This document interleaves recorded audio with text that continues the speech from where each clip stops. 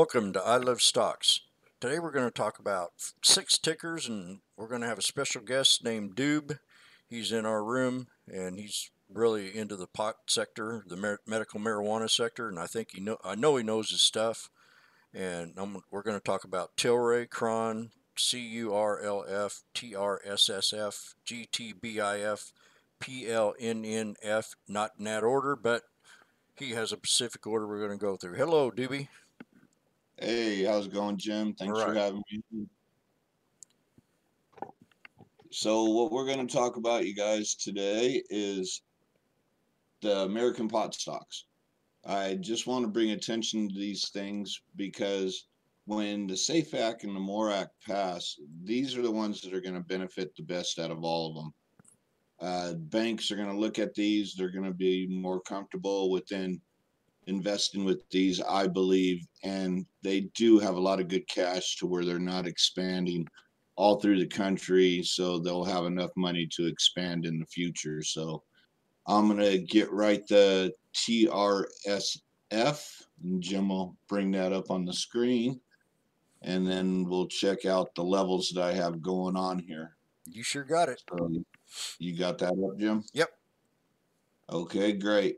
Well, you guys, you can see my pivot level there at 1509, and then my first resistance is up here at 1555. These do not trade in pre-market, so you do have to wait to the open. So if you're seeing big shrekking moves on CURLF or CGC and Tilray in the morning, you definitely want to keep an eye on these at the open. So you can see my 3 resistant levels right there from 1509 to 1583. So those I would look at in volume. They are low volume movers, but they get some decent moves. To get to the high of Friday, you're going to have to definitely see some good volume come in. And as you can see, it gets its morning pops, and then it starts reversing back down a little bit. So I'll be keeping an eye on that.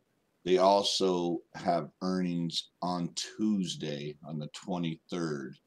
So keep an eye on that, you guys. So we're going to move to the next one, and that will be CURLF. Got it.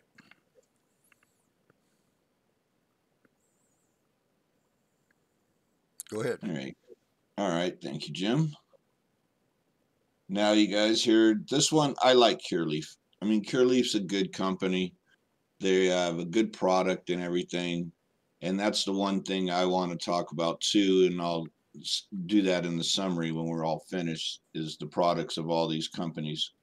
So CURLF here, I would watch come Monday, because this one does move with the market. You can see it has a lot of movement compared to if you look at a TRSSF or some of the other American pot stocks and stuff. So this one I'd keep an eye on, and if you see some great volume come in, you like your entry, there's some levels for you guys to look at.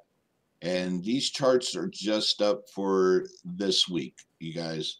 You could either use it as a daily and play it as a daily stock move, or you can try to use it as a weekly, and then I'll come back the following week, and then I put new charts in as we go along. So there's a CURLF. Yeah, I like that pivot point area right there. You have is 1687, 78.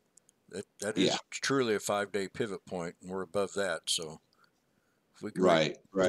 If we can test that double top at 1787, that'd be pretty. Yeah, it would be nice and stuff. Okay. I do hope CURLF for a swing going into this week with CRON and TRSSF. Going into earnings. So the next one we're going to pull up is my baby, as I've always talked to people, is Planet 13. Yep, it's up. I love this company, you guys, for the fact that the way they're doing their business. I think I said this last time where me and Jim did a video together. They're going to set the precedents how everything goes for dispensary wise in the big cities. You know, you won't see these in the small towns, of course, because these are superstores. And what you get to do is you go check out the museums, you get to check out how they're making the stuff and growing the stuff. So they're really setting the trend, and they're setting their first expansion into California right now as we speak. So Vegas is still generating money for them. They have great cash on hand. Um, and like I said, I really like them. Here's some nice levels. As you see, I do not have no support levels because my support levels are down in the $6 and $5 range. I drew them up on a daily just to let you guys know. My first support on that is 632, and next support is 584. If we see them to get down that low, great buying opportunity, you guys, for a long-term hold. I've been holding this one for a while myself, so don't pay no divs, but I just love its long-term outcome. So that's Planet 13, you guys. So we're going to move on to another one that's been getting some good news about it, and that's Green Thumb GTBIF. She's up. Okay, I believe Green Thumb, these guys just got like $100 million. Let me double check that real fast. I believe that was the news on Friday, if I've seen that right. Yep, they raised $100 million in an IPO. So, you know, they're building up capital, and they're not a bad company.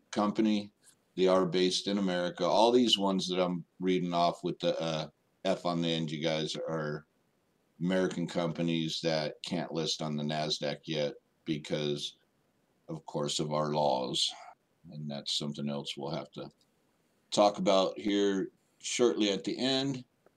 And let's see. Today's date. What's our date today, Jim? 21st. Oh, okay, so we're supposedly past earnings on them, and I believe their earnings was good, if I remember correctly. Nope, they just missed by 5 cents, which was not bad, but they beat on their revenue, and they have 167.49% year-on-year earnings beat, so they did really good this year for Green Thumb, and they're probably one of the top 5 quality companies here in the U.S. growing and stuff. So, all right, that's Green Thumb. You guys can see all the resistance levels Jim's got up there and support levels that I put in. This one's another slow mover on the volume. So if you like it, do your due diligence for down the road if you're going to hold it long term, everybody. Always do your due diligence on all these stocks, please. Please do your due diligence. I can't say that enough, and I'm sure Jim agrees with me 100%. Yep. Okay, our next one is CRON. CRON it is. All right. CRON has earnings on Fridays, everybody. As you see it's pulled back. What's that? Friday, Thursday, Wednesday. Tuesday, it started pulling back from those highs at 13.50. We're down around 12.25. I'm sorry. CRON's money is not bad at all. You know, they says it's supposed to report on the 26th, and I'm gonna go to its summary real fast, you guys. I want to look at its cash.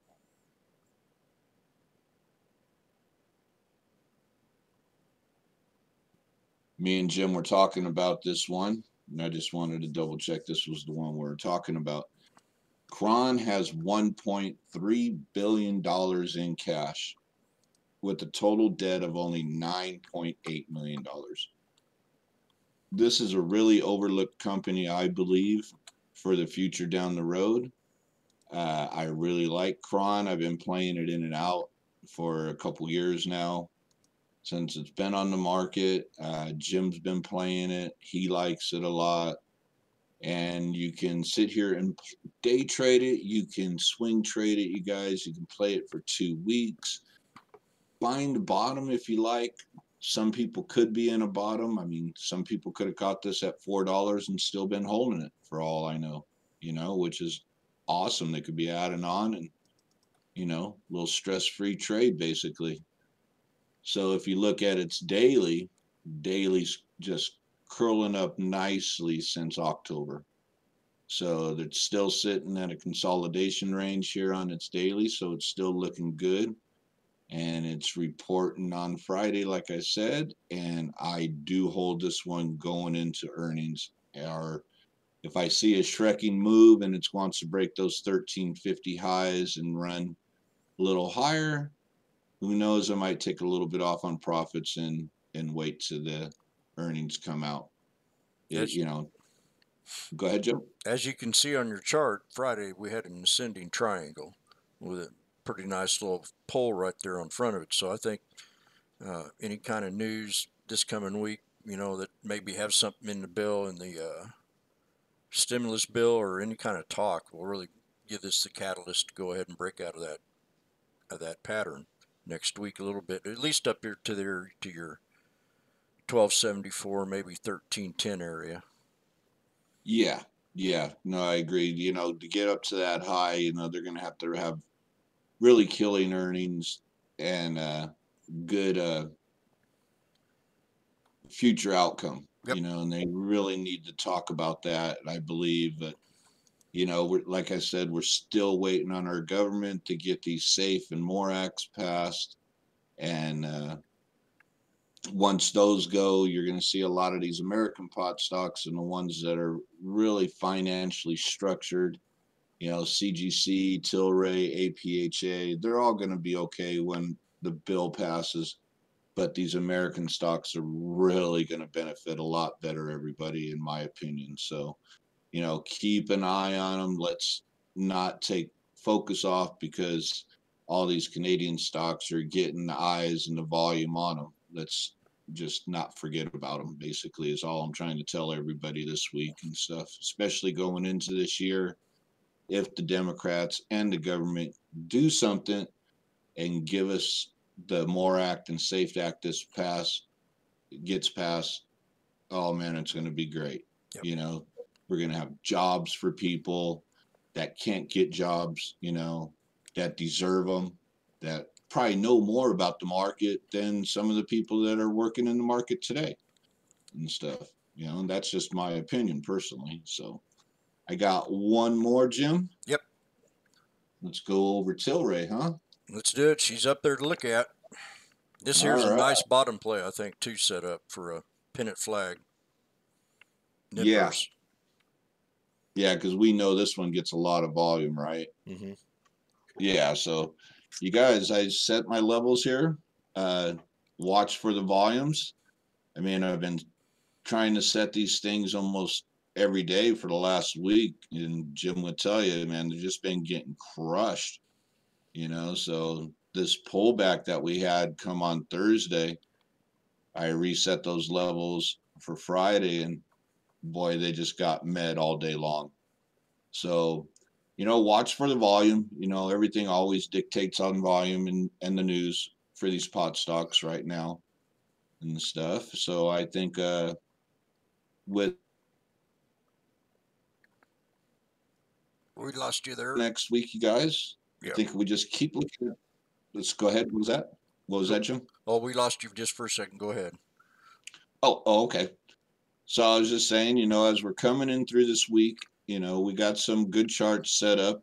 Just keep watching for the volume, and man, I hope everybody can make some money off of these. And like I said, they've been getting crushed, and I think we still have some continuation. I think Vegas was even talking about that, and I got to agree with her. The one thing I do want to say about Tilray, I do not believe it belongs at $70. But this is my opinion, you guys. These levels that we're at right now, they're perfect for Tilray. They're great plays. We got that merger coming up between Tilray and APHA that's supposed to still be finalized. Everybody's waiting on those words for that. You know, to me, when they get there, we're looking around $30–$35 range. So we could see that high of that we hit, I think, in pre-market. What was that? Wednesday or after hours Wednesday. I believe that's was right, Jim, on that 15-minute chart. Yep. 36.69. So, you know, watch these ranges around here. There's always some good plays. If you like it long term, like I said, always do your homework. Make sure you're doing your due diligence. You're not going to get burnt on any news, getting a bad entry. Tilray's supposed to be the one that's be benefiting more from the merger deal. APHA is the one that's buying them. And everybody, I think I'm done. Just keep an eye, like I said, on everything. Let's keep focused, and I hope everybody enjoys what we brought to you today. And Jim, I want to thank you in Vegas for always having me on and letting me be a part of the team of I Love Stocks. Yep. And this is a good, especially for you beginners that are always wanting a good watch list. This would be a good starters list for you. And, you know, title it United States pot watch list or medical marijuana watch list, but it's a good starter one. And keep watching them. Look at them every day. They're going to pull back, and you're going to get used to their patterns, and you'll be able to trade the dips on them. You know, we could tell that the pullback on Tilray that happened on Thursday was overdone. And look what happened. She rebounded up almost 50%. Well, at least good 20–30% from that bottom. So that's a $3 scalp, or at least to the pivot point on that 5-day chart. So keep that in mind. Watch the patterns of these stocks. When they break out real nice, don't shy away of taking that profit and catching in on the pullback on the next day. Or if you think they're going to run, like, you know, he said this ain't going to run to 70, I believe him. I think we're in a good little spot right here, because we've watched this stock down at $7, bounce all the way up to where we are today, and that's a pretty good gain. So it needs to consolidate into a channel, like you said. I think these pullbacks are a gift if you know the market conditions, and that's it. We do appreciate having you around. Yeah, thank you, Jim. Yep. Let me say one more thing on Tilray's move to $70. You guys, just remember that was a Wall Street bets thing, and these guys are doing this on purpose, and they're taking their money up top. And as you can see, it pulled back on everybody. So I hope nobody really got caught up on top of Wall Street bets as a little fanatic move on Tilray, which was nice. I mean, there was good plays on it and stuff, but we are down to the levels where we need to be, and great plays, like Jim was saying. Yep. Okay. Well, we'll close it off with that. Always remember, we'll pull up the Ride Love website. Hit that little Twitter link there and subscribe to that channel. We'd sure appreciate that. We appreciate Doobie getting on here and talking about the medical marijuana stocks. And I think that'll be it with I Love Stocks. We'll see you on the next view. Please subscribe, hit that like button, ring that bell, and for future updates. And have a great day.